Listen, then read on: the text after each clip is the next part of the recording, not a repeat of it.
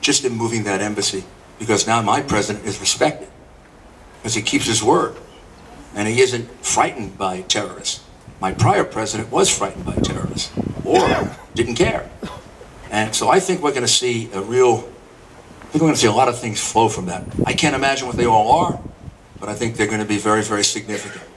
But that doesn't answer the critical question. I know how to fight terrorism, and I'm not afraid of them. And so do all the people I just mentioned.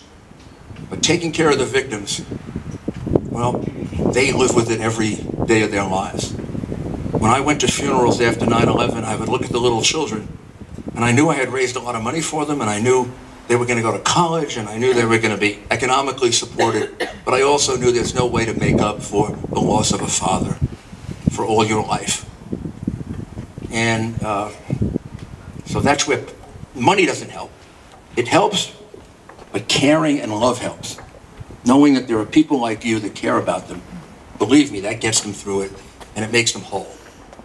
And that's why they understand that their family is not just their genetic family, it's the whole family. And for doing that, I think you'll be rewarded in a wonderful way by the same God that we all worship. So I would love to take some questions about that or anything you'd like to ask about, including the New York Yankees.